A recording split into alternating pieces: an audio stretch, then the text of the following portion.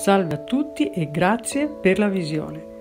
Qui la seconda parte del video tutorial, una breve dimostrazione di come dipingere gli alberi.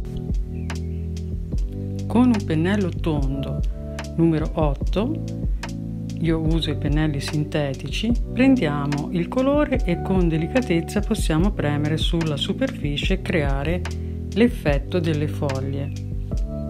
In questo caso foglie con colori autunnali.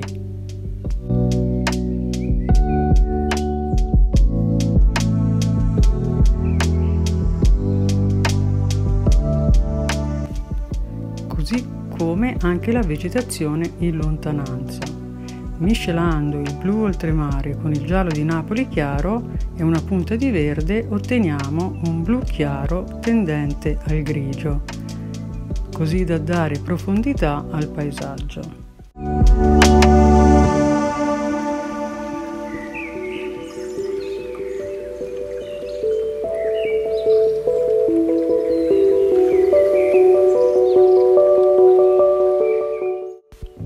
Per le ombreggiature possiamo usare lo stesso colore, con l'aggiunta di qualche pennellata di arancio, che poi è il colore rosso Arte miscelato al giallo di Napoli chiaro, e con una punta di verde terra diventa una tonalità autunnale.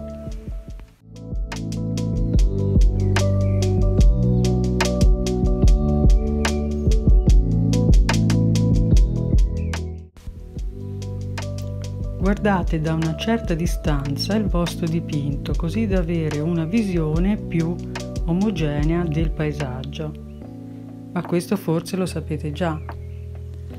Fatemi sapere con un commento sotto al video.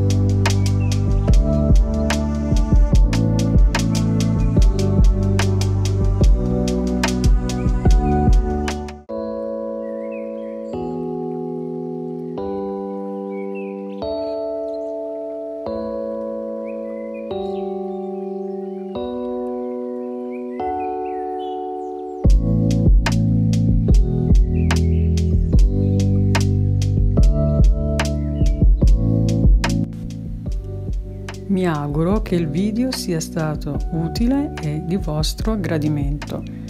Ci vediamo al prossimo tutorial. A presto, ciao!